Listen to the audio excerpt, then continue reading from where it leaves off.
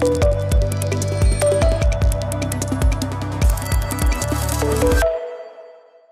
we thought that since this is going to be a conference about security tokens, that it would be appropriate to talk about custody and transfer agents that play a huge role in securities, in the regular securities market today. So we have put together this panel of transfer agents and custodians to kind of enlighten you a little bit about what these roles are that these organizations play in today's market.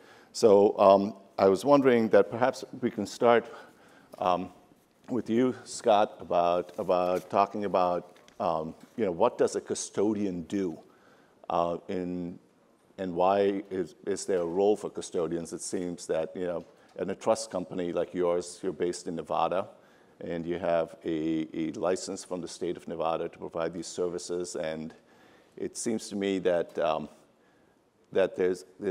there's a huge role for you guys to play. You already custody equities, bonds, cash. What is it that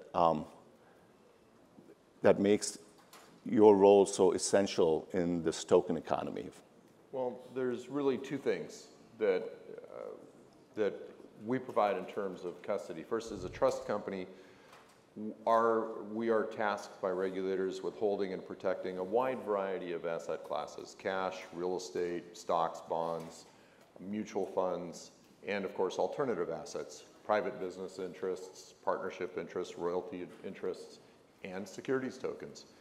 The reason it's really important is twofold. One, for SEC reporting entities like hedge funds, venture funds, investment advisors, they are required by regulation to hold all of their assets, not just digital tokens, stocks, bonds, cash. All of their assets must be held with a qualified custodian, which under SEC rules is either a bank or a clearing broker.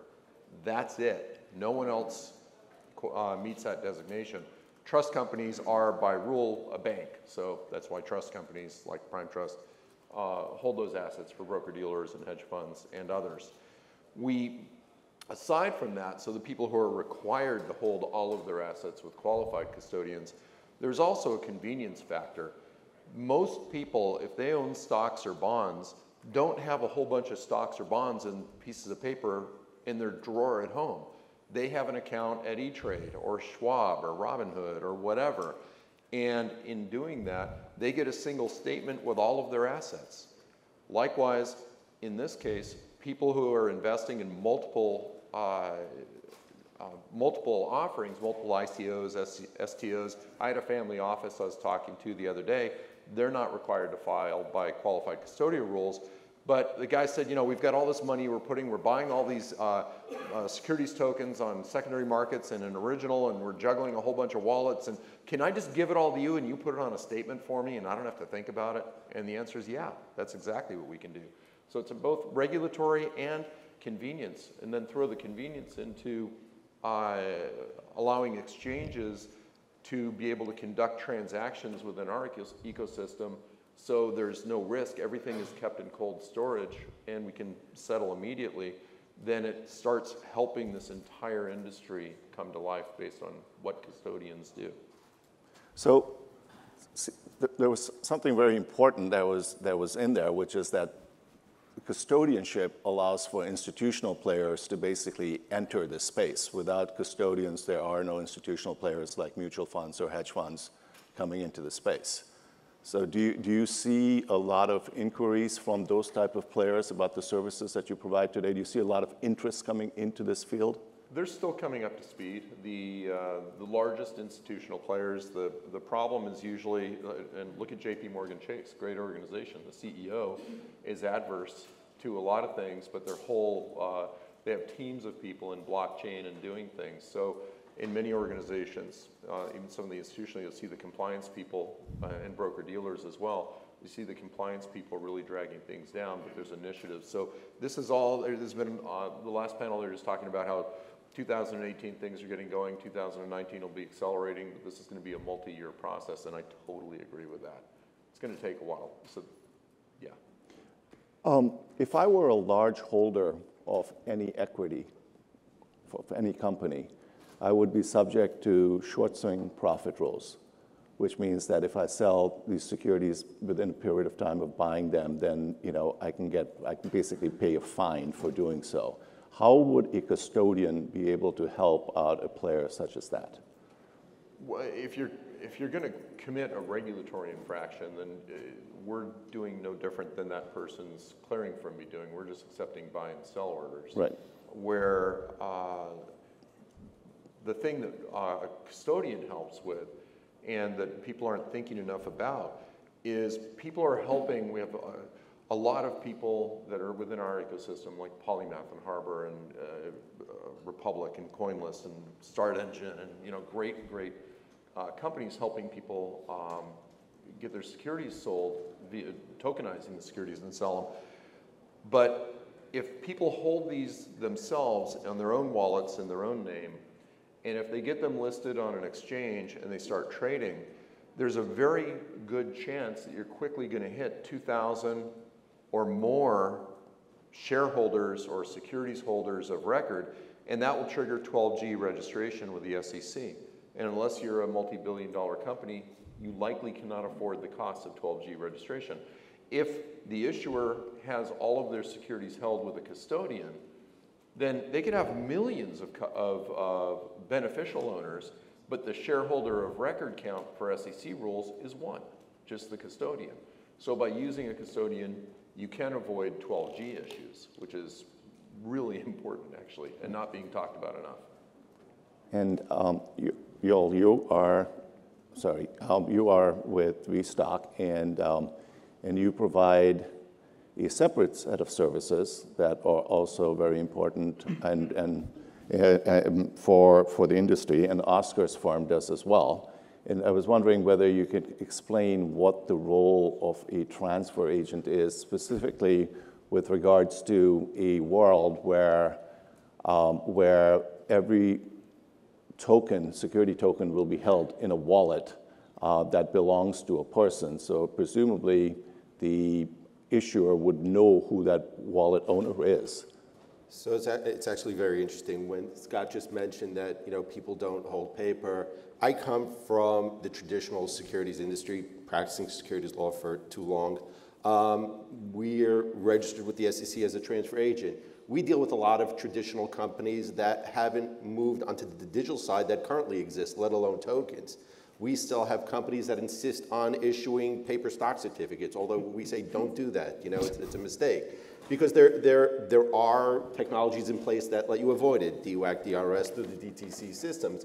But that's where we're coming to, and we're kind of, we see our role as trying to bridge the gap to try to explain to the industry, and Scott talks about avoiding 12G. If you're required under 12G, and we see people putting these caps in, if you pass that threshold, the SEC requires you to retain a transfer agent. The SEC believes in this trusted advisor. They believe that they need somebody overseeing your market, which is why they have custodians. And if you're not at that level, you have to have a transfer agent to manage your shareholder records. What that means in a token world is completely different than what it means in a traditional securities role, but the role is still a necessary function in order to operate as a compliant token. Wow, we both have the same to say, right? It's great. I agree 100% with Yoel and Scott. We all know each other for. We took a different approach. We saw the tokenization as being the new coming of democratizing capital, if you heard David Weil and others speak. So, and the issue of being a transfer agent, we have this big responsibility. I mean, we use the word custody, and somebody said, well, we can make that into a robot or a technology. Well, I would like to say at this moment, that's just not going to happen. There is some responsibilities that we have. So therefore, at KoreConX, we created a fully globally compliant security token that as a TA, as a transfer agent, custodian, we could meet our obligations, not just in the United States, but other countries that we operate in. Because the punishment that we would have alongside with the issuers, and whether they're breaching the number of holders and all that, it would be severe in both ends. And as much as I liked, I'm sure many of you are sitting in the room and listening to what Scott is saying, well, if you exceed 2,000 holders, you'll breach 12G and so forth. And some will say, well, wait a minute, I can write that into a smart contract, it'll never happen. Well, technology is fantastic, but we all know technology can be forked or can be hacked and so forth. So those uncertainties, that's where the custodians come in. So we have to be able to manage all that. And keep in mind as well that we're not just managing the security element, that's in the TA, obviously Scott manages more, but we're also managing the book of records of the company. We're doing all the other corporate actions that, Yoel will tell you. There's other obligations the company needs to meet. Your reporting, your annual meetings with your shareholders. However you do that, that's where your transfer agent partner and this ecosystem plays out. And none of these platforms like Start Engine, Republic, or others would have survived if a lot of these companies, like the three of us, became innovative enough to get plugged in. And tokenization is not going to change that. Tokenization is going to excel quite well, but it's going to need to understand that it's not going to replace this element of the securities requirement, not only in the United States. I want to be very clear, not only in the United States. It's an obligation in Canada, it's an obligation in Australia, it's an obligation in many countries around the world, not just for accredited, but also non-accredited investors. So, especially when we're selling security tokens in different jurisdictions, it's important to keep that in mind. Yeah, remember that, the three of us have had this conversation that a lot of people in the digital economy are saying, well, we don't want to use a transfer agent. Like, well, you don't have a choice. If you're a Reg A, or if you're a full filing, or if you go broach 12G, you have to use a transfer agent. It's by regulation. And people go, well, it doesn't make sense. I shouldn't have to do that. It doesn't matter that it doesn't make sense. I mean, it's the rule. Here's the reality. So I have a friend who used to be on the board of directors of FINRA, and we bumped into each other in a coffee shop, and he's advising broker-dealers who want to form an ATS. He goes, so let's talk. He goes, well, why do I need a transfer agent? The records are mutable. And everybody knows that, that's a good buzzword in the blockchain. I go, yes, that may be true, but one, it's required by the regulation. And two, I mean, the transfer agent brings a role that, we've all come from the Jobs Act era, the crowdfunding, Reg A. We've taken companies public through Reg A. At the end of the day, they're still an investor. Probably not institutional, maybe mom and pop, maybe its own securities, maybe haven't. We took a company public and we had, thousands of individual investors who all of a sudden, all right, I have this investment, now what do I do? And that's one thing that we do is we work with the companies to be able to interact with these investors to kind of educate them and explain the process. All right, now you're a securities holder. What would you like to do? How do you do it? And that's kind of a role that we take as well in actually interacting with the shareholders on a regular basis. Constantly, right? You're constantly doing that. And that, I think it's, and I applaud the companies that actually bring on people that will act as their investor relations liaison between themselves and their companies, Reg A plus issuers. I've seen quite a bit. I got a few of those clients that they've embedded their shareholders as part of their business, but I am their transfer agent. I am the custodian. It's all digital, just like Yoel is, and many. They log into my platform. They don't even see a physical certificate. I already tokenized them from the day they started with us.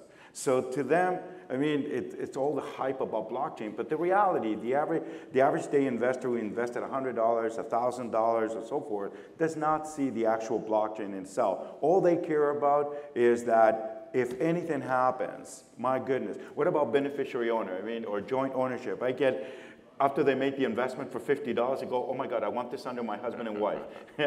Yoel and I. And it's all of these items, and then all the corporate actions behind it. Here is something that people must always remember. A security is not definitive until the board of directors of a corporation approves it. A board of directors. An entity has corporate directors that authorize the issuance of capital, whether it's a security or anything, and they're the only ones that can accept it. One thing is accepting the money and then giving some, but ultimately the board of directors resolution, and they're the only ones that can actually indicate what can and cannot happen. And that direction it needs to be managed. And that's, like I said, it's, you know, one word I've heard a lot in the last few days is that we're kind of the people that we want to keep things the way they are. I cannot tell you how much I need to tell you this, that it's exactly what we don't want. We've been trying to change this from 2011. 2011. You know, look at Howard Marks, one of the few people, Republic, is starting to put a platform online when people said it would never work, and it's working. So tokenization needs to understand that there is a framework there that understands how to do that and protect investors. Investor protection must be our #1 priority today for tokenization to occur. And tokenization is going to survive and get to the institutional side 100% guaranteed, I promise you that, if you can bring the custodianship element. It will never come, never. It will never come ever. And if you think that the crowd has more money than the institutional side, you only have to listen to David Wheel's keynote. The trillions of dollars are sitting at JP Morgan, Goldman Sachs, are sitting at the banks. And that money isn't going to flow until they have trust. They need to have that trust. So we were talking now about companies that are publicly traded, Reg A, or even differently registered, right? Just a regular IPO. But what about private companies? So in the recent past, with ICOs, issuers issued these tokens under an agreement called a SAFT, which in our company stands for a Simple Agreement for Future Trouble. But now with more companies choosing the Reg D route or private placement route and actually wanting to issue the tokens directly to the holders, there's a problem because in the past you got a piece of paper like this and it said, this security, any transfer of this security shall be null and void unless you come to me, the issuer, first, you deliver an opinion of counsel that's reasonably satisfactory to us. Well, now in the US, right? Yes. So now you have a Reg D token that's issued to anybody here, right? Yes. And the issuer has to make sure that that person doesn't transfer it to another person who's not accredited. How do your roles help an issuer with that, maintaining that process? Well, it starts with, it generally starts with the companies who are helping them write the smart contracts, because you can build Rule 144 restrictions into the smart contract. If you're doing it as a Reg S, a lot of people run a Reg D and a Reg S concurrently. So the Reg D for US investors and the Reg S for the rest of the world, and there's a lot less restrictions on the Reg S. So you'd have to write that logic into who might want to transfer it and where's it going. The reality is that obviously if they're using a custodian, then we're in charge of enforcing those restrictions that are on the securities. If they're using direct registration with the transfer agent, then the transfer agent will enforce that. And I don't want to take words out of these guys' mouth. Yeah, I mean, the only thing I was going to add, all our business is private. I don't do public companies. If I do, they go, that's where I draw the line at the private company. So I am all about the private world. My Reg A Plus clients are private. They want to be private, but guess what? Shareholders can trade. Shareholders can trade. They can start trading the minute it closes. That's the holy grail of the regulation. And the nice thing about this regulation in the United States, it's available to Canadian and US issuers or domicile corporations, and they can sell their securities to anybody in the world. And I'll say that we've taken a different approach. And we all saw what was going on in 2017 and a little bit in the beginning of 2018. And I always questioned, I said, all right, they've all met these exemptions. They've issued restricted securities. Did they really build in the restrictions in the smart contracts? And I wonder, and I said, forget about what happened in 2017. I wanted to see what happened 6 months, a year from now, when people said, all right, I bought it, and after the traditional securities regulations, they're unrestricted, you know, now I want my liquidity, and what's going to happen to those shareholders now? Was it, you know, the SEC and people who are filing now are going back to say, all right, you want to be registered now, you want to do a Reg A now, but let's see, did you comply when you did your previous offerings? You know, and that's going to be an issue for those who, you know, entered into the ICO space, you know, because now we're a whole new space, but those who entered into the ICO space, you know, and built it out and did these offerings that weren't really compliant, the SEC is going to go and look back at that. And it's going to be interesting to see how those convert into the real marketplace. Well, it's funny. I was just speaking with colleagues at Templum, an ATS secondary market here in New York, and I was telling him, you know, there's a number of issues, and he goes, that's all great, Oscar. The front end, you know, they raised their money. I'm all excited about that. But to your point, we need to look back exactly how that money was raised, because the consequences in the ecosystem are that if anybody along the way did not properly constitute an offering properly, it just has a negative effect all the way through. So we obviously all take our responsibilities very high, and we apply technology to make it happen. So this doesn't mean that you slow the process down. It's that once you understand what it is and you apply a technology that can make that happen, then you have something that you can actually rely on. But it does not take away the role.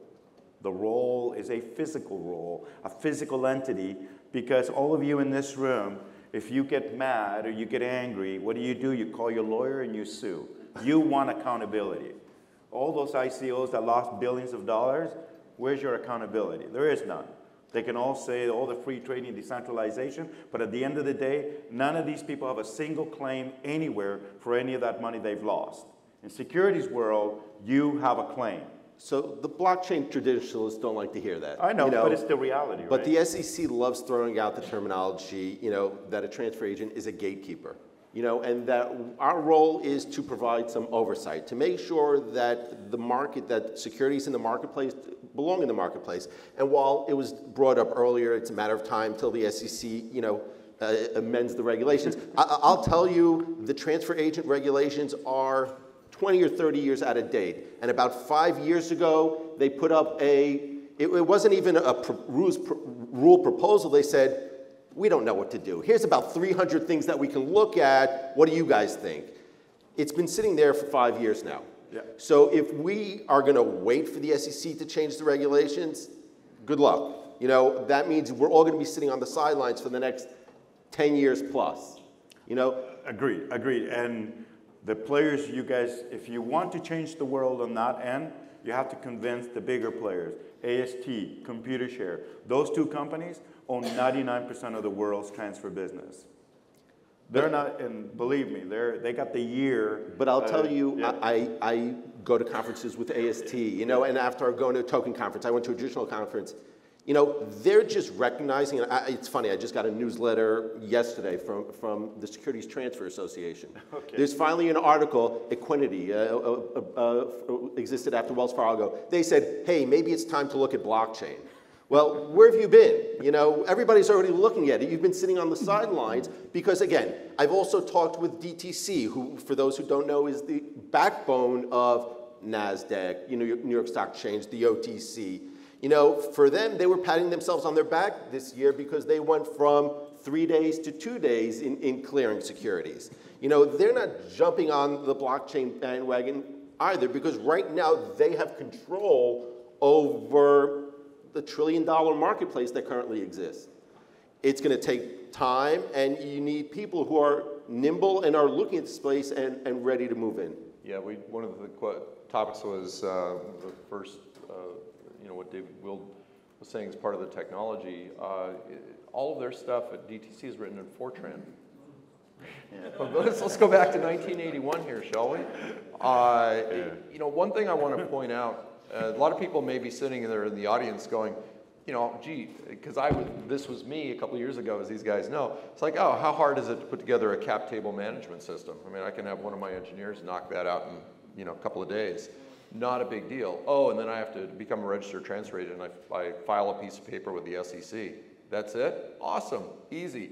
So we had done that. We had created a registered transfer agent within my predecessor company, Fund America, which Prime Trust acquired. But we had created that transfer agent, and then we're getting ready for our first examination. My guys are like, well, we have to comply with all these SEC rules that are tailored towards the public markets. Like, yeah, but they shouldn't apply because the only thing the transfer agent is doing is private securities, like what Oscar's doing. So none of those apply. And to your point, the SEC came in and said, yeah, you're right. They don't make sense, they don't apply, but it's the only rules we have. We haven't written new rules, so therefore you're subject to, as a transfer agent, the same operations as a VStock or a computer share or someone like that that handles publicly traded securities. And that is ridiculously overwhelming. And at that point, we said, yeah, we're not going to do this anymore. And we turned over, because we had to decide, are we in the transfer agent business or are we in the compliance and custody business? We're not in the transfer agent business. These guys are. Great. Let them do that. And we focused on our stuff. And I'm not sure if I told you, I mean, when the SEC comes to do their regular audit, and I'm probably going to get audit, you know, it's a regular thing. You know, the first time it happened, it was surprising. You know, an employee came to my office and said, the SEC's here. I go, okay, transfer the phone call, I'll talk to them. They go, no, they're here. I went to the door, there were 2 examiners from the SEC. They said, okay, where can we sit? I had to clear out a desk for them, and they didn't leave my office for 2 months. So that is kind of the oversight that we're subject to and why they turn to us as the trusted advisor. And as much as we're, you know, and I love the quote and I say it, we're centralizing a decentralized system, that right now is the reality, at least in the United States. Yeah, for everyone in here who is new to regulation, and usually coming out of the technology space, that is one thing. The SEC, FINRA, Banking Commissioner, FinCEN's enforcement arm, little company called the IRS, FBI, all states, attorneys, generals, they tend to just walk in the door. They usually don't call and say, hey, is it okay if we come over? Do you have space for us? And they don't usually walk in alone. It's usually with a team. So if you're in a regulated business, which I expect most people are, you can expect these visits during the year. So if we can just maybe switch a little from the maintenance of the registry of owners and the custodianship of these assets. If I'm an issuer and I've issued these securities, I have ongoing disclosure obligations, right? So I have to, if I'm public, I have to make periodic disclosures, but I may want to make disclosures anyway to inform my stakeholders about what's going on with the company. What, if any, role do you guys play in helping an issuer get that information to the holders of the tokens? Well, in our platform, it's an all-in-one. So not only are we a transfer agent, to Scott's point, we also have a cap table management. We have an investor relations tool feature with it that allows you to communicate with your shareholders. It allows you to send your news releases, reports. It's all confidential, but one by one. It's got online e-voting, online proxy, and the investor has an entire portfolio management dashboard. You can call it a wallet, but they don't hold a wallet. They leave it there. And they can view all that information. So we are assisting from that perspective. The other perspective, our security token protocol that has artificial intelligence built in, depending on the regulations and the number of jurisdictions they sell their securities in, they will have obligations of reporting. And like any entrepreneur, you're so busy running up your business, you tend to forget what needs to get done. And so the token itself within the platform creates triggers to tell you what you need to do and abide. You'll still need your lawyers in some cases. You'll still need other advisors to complete it. In some cases, you can do it yourself. As a private company, you have not as high a threshold of reporting, but within our ecosystem, with our broker-dealers, if you sign on with us and use our token, you will have to meet a threshold of public disclosures in order to create this mechanism of liquidity and trust that isn't often required by regulators, but it's required within our ecosystem ourselves. Well, even if you're private. If you went out with Reg CF or Yes. Reg A, talk to Howard here. He can give you the start engine Yes. to give you the stories on that. You still have reporting obligations, even though you're not a public company. Exactly. Yeah, it's very interesting. People forget, okay, I've closed, in the old world, I'd closed my IPO. Great, let's all pat each other on the back. Well, now you have obligations. Now you have stakeholders and you have shareholders. It's not going to be that much different if you close your STO. All of a sudden, you now invited potentially thousands of individuals into what you're doing. And we've had companies say, well, what if we want to pay a dividend airdrop? I go, oh, that's great, we can help you with that and all that. I go, don't forget, the IRS. Oh, there's tax obligations now. It's like you forget about the little things that have existed for years in the traditional world that have to be brought into the tokenized world as well. And how would that work in terms of an issuer wanting to pay out a dividend or make an interest payment to its token holders using your platform? There are people who are building it into the smart contract. Again, this all goes back to, and again, we're looking at the public spaces, how you build your smart contract. We've built in, our systems to interact with smart contracts, to be able to communicate and to be able to provide airdrops and do all these additional components which a traditional transfer agent has always done and assisted with. I mean, one thing that's fascinating, and I read a congressional release. The one hope is that we'll get more transparencies. One of the complaints that Congress has always had is that the CEOs, management of public companies had no idea who their beneficial holders were, yes. And they're hoping that with the advent of blockchain, the records are out there, that we'll get more transparency so there is more direct communication without a lot of DTCs, clearing firms, and things that usually would hamper that direct communication. Agree. You know what? That's a great closing. Going back, we'll go back a few years, okay?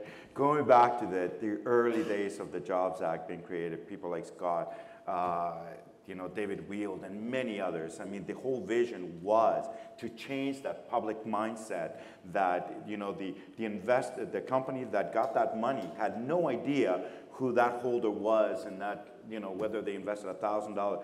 The whole Jobs Act, it connected us. We were directly connected to the companies. The companies knew who their holders were. You could engage with them.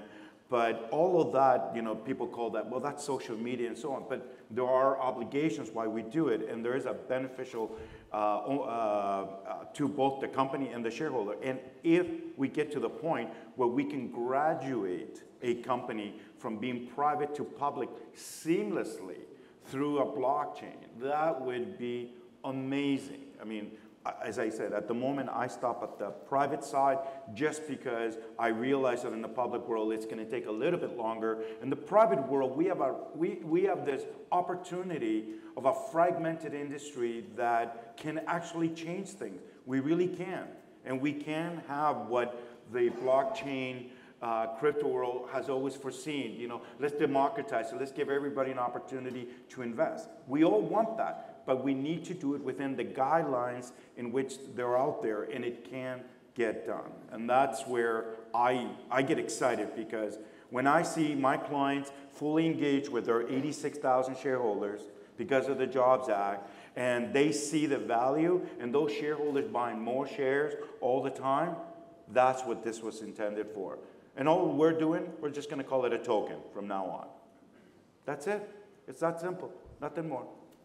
So would it be correct for most people to just think about tokens as just being the newer form of a dematerialized security? Agreed.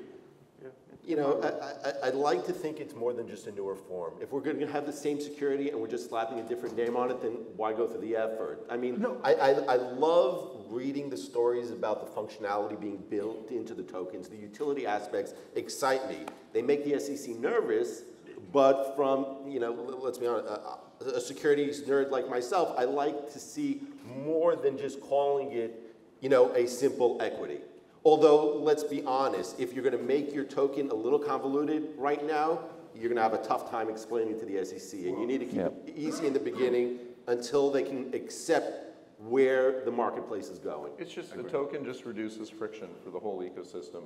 And this is the securities token industry. Securities, it's regulated, and it's embryonic. You have a lot of players like that are putting custody or ATSs for trading or transfer agents, all the pieces of the plumbing that's required, but we're all collectively as an industry still working it out and coming together and how it's going to happen. So tokens are just, stocks and bonds are already electronic. You have them on a statement. You don't hold them. You might, maybe, but 99.99% of people just have them on statement. Right. So it's already electronic. So the token is just another type of electronic ownership interest record. But it has a lot of cool features, as everyone in this room knows, a lot of cool features and ease of transferability. It's just the next generation of this of the securities industry. Great. Well, thank you. Then that's all the time we have. Really appreciate your insights here, and thank you for listening. And we'll be around if you want to ask any further questions. Thank you very much.